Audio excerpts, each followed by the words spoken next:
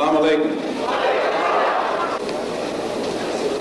Mr. Moderator, our distinguished guests, brothers and sisters, our friends and our enemies. You say the action is kufr, not that the person is a kafir because, you know, the hujjah might not have been established on it, or they didn't understand. You know, okay, so if you're going to take that position, you have to be consistent. That's the whole point. Yeah, that's the whole point. So he was consistent. He was consistent in that position.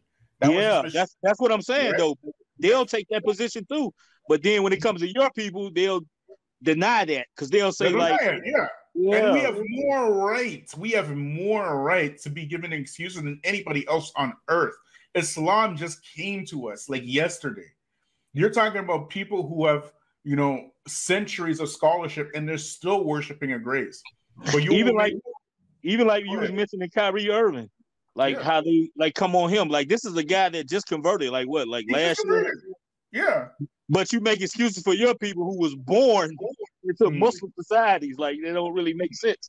It seems like they should be given the less excuse if you want to play that game. Exactly. You know, they came up a lot. It's easier for them to go around and like, you know, find the truth. But exactly. And it is easier for them to go and find the truth if they wanted it. Because they have the resources. Do we have the resources here? No. We are still literally coming into our own as Muslims in the West. Right? We had to deal with these double colonizers, right? First of all. And then we had to deal with the foreigners coming out and telling us that, you know, Malcolm X wasn't no Muslim. And then we had to deal with, you know, whatchamacallit, Salafiyya being co-opted by foreigners. And check out the new game that they're playing on us. Yeah. And I think this is more directed towards, you know, so-called black, you know, Muslims here in the West.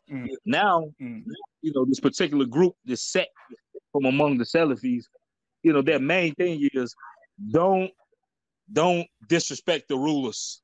This would be like, you know, make you like a Khawarij, or this is a bid'ah. Like, you know, you're supposed to just kind of go along. That really is not new. That is not new. And to be honest, there is a confusion between particularly those Muslims who want to criticize the rulers, that they are confused between the difference between dissent and being disloyal. Okay, particularly those ones. Now, the Salafis, some of them are taking this position that you cannot criticize the Muslim rulers at all, like period, right? Right. Which is from the book Sharh Sunnah of Imam Barbahari. This is where they get this from, right? Imam Barbahari's book, right? So that book right there, right? Anybody who studied it, they'll take this very soft, lenient position towards the Muslim rulers, right? However, at the same time, you have these other group, all they do from the comfort of their own homes, and I was talking to a brother about this today actually, from the comfort of their own homes, they want to make it obligatory for you to speak against the Muslim rulers. They want to make it like a part of the religion to speak against the Muslim rulers. Meanwhile, they are sitting under the protection of Kafir rulers. Right. Make it make sense. Make it make sense. Yeah, I think you got to find the middle way. But I didn't even heard some of them say. I heard some of them say, but I heard some of them say like, don't even connect like the rulers that they don't even consider Muslims. They don't think it's like you know, basically permissible for you to even speak about those. I never used to hear them like bring that issue to the forefront though. That's what I mean by like you. Now I hear them talk about that like a lot, like in the West. Well here's they didn't speak about that.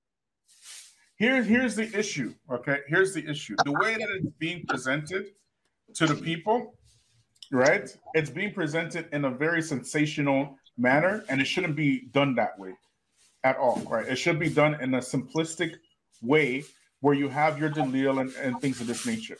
Okay, criticism of the rulers is meant for who? Is it for every Tom, Dick, and Harry to go and criticize the rulers?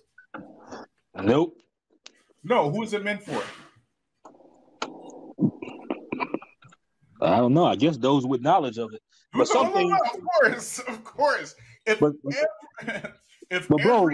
bro, like my problem with them was like certain things, like you even showed that they just had a big discussion. I think they was upset even with their boy Daniel, because it's based on like, a lot of people been talking, criticizing the government about Halloween.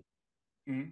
The Saudi government about them allowing Halloween, like this is kufr, this sort of thing. So, any of those people who criticized the Saudi government for Halloween, those people are one of two things: either they're incredibly ignorant, or they're just hypocrites.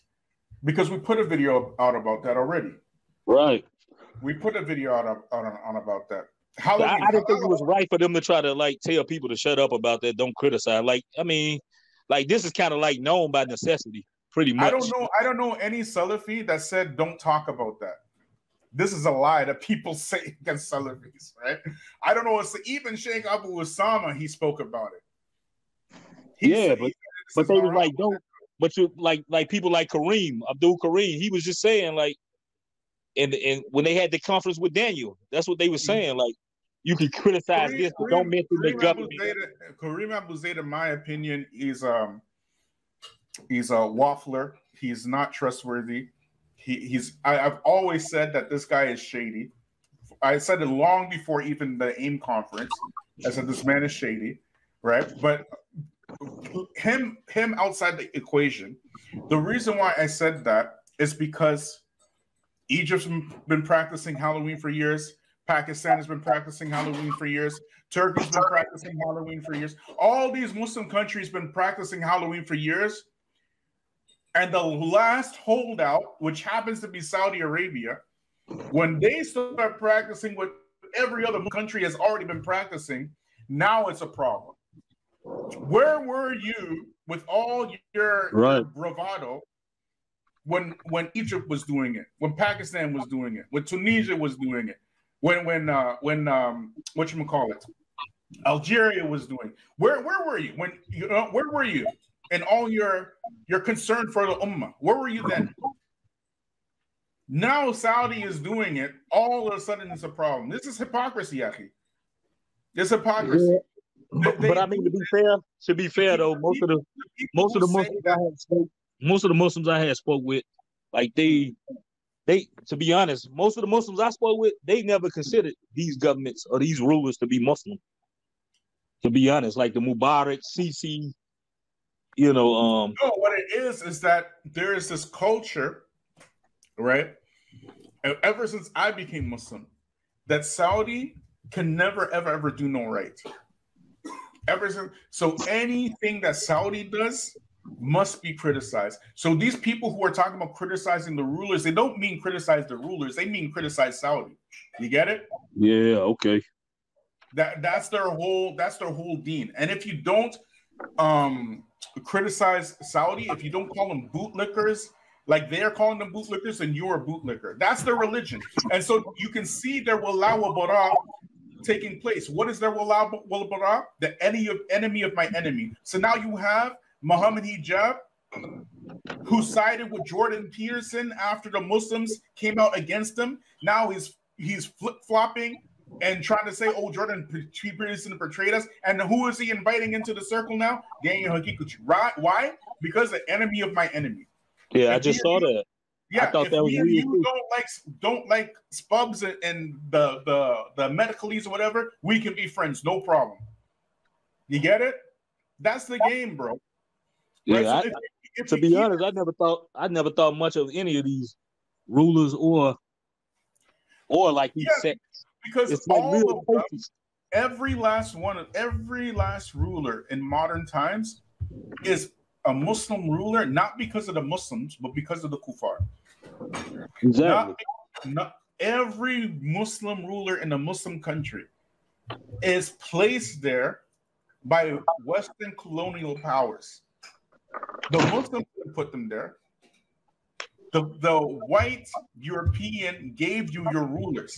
They were the ones who divvied up your countries, So what do you look like going to the puppet master's country, living under the puppet master's protection, and pointing your fingers at the puppet? You know what you look like to me? A puppet. That's what you look like. You're just another puppet. You were living in a puppet master's country, you know, have all the most heat and work for Muslim rulers who are put there by your zaddy, who you don't say anything about because your visa might be at risk. Yeah, nothing. It's funny that you brought up the Jordan Peterson thing. Because as soon as he went and did a video with Netanyahu, all of a sudden, like, he betrayed you. He been telling you this was exactly. He didn't betray you. He's always been clear, like, his support for him. And you go out of your way to talk about you don't believe in reparations, trying to, you know, cozy up to him, and like, it's ridiculous, man.